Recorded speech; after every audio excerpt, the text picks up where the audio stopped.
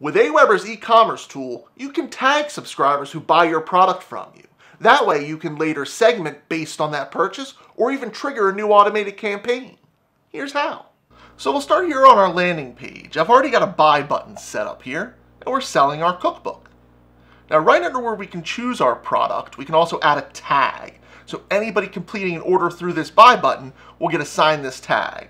It'll be bought cookbook. Don't forget to save that when we've added that tag.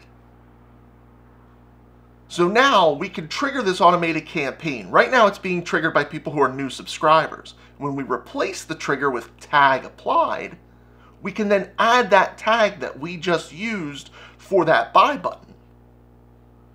So now anybody going through that purchase process is going to be assigned that bought cookbook tag and automatically added to this campaign.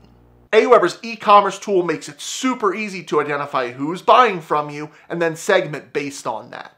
Try it in your account today. And if you don't have an AWeber account, don't worry, it's absolutely free to sign up. Until next time.